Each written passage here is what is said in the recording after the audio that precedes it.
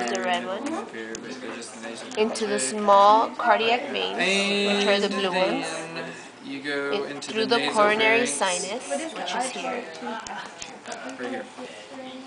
which goes into the right And follows atrium the through auditory here. tube.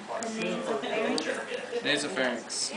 And then again, the the aorta, and then into the so right start at the beginning coronary here, and you have arteries, into the posterior interventricular artery, I'll get to you, Lauren. It's not on the right thing though. into the medial cardiac vein, which is this one, Yeah, middle oral vestibule, but it's cardiac on. vein. So, Where is the middle cardiac vein? This one. oh, there it is.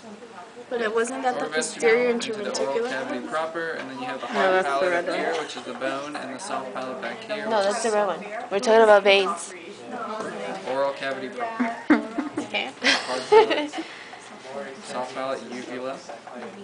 Middle cardiac vein, into the coronary sinus, to the right atrium. And then, again, the aorta, This guy's the epiglottis. into the left coronary artery, which is this one, into the And then you anterior have your interventricular artery, which is this thyroid one, cartilage and cricoid into the canal. great cardiac And then you vein, have which your, is the blue one, aventricular folds. and then into the through the coronary sinus, which is here, Number 9. into the right atrium. Why is it known as aventricular folds? And then again, the aorta, Ventricular fold. left coronary artery.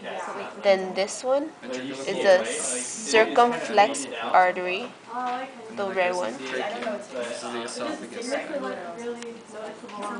into the left marginal artery, and it goes back up the posterior vein of the left ventricle, through the coronary sinus, into the right atrium. Alright.